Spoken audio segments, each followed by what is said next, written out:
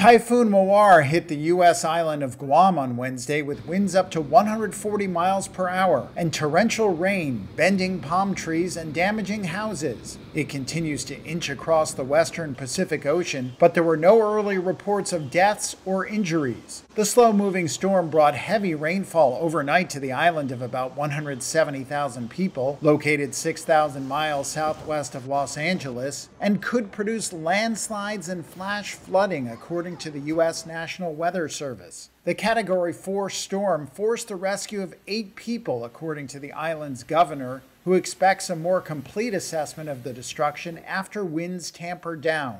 On Tuesday night, President Joe Biden approved an emergency declaration authorizing federal assistance for Guam, where the United States has a military presence.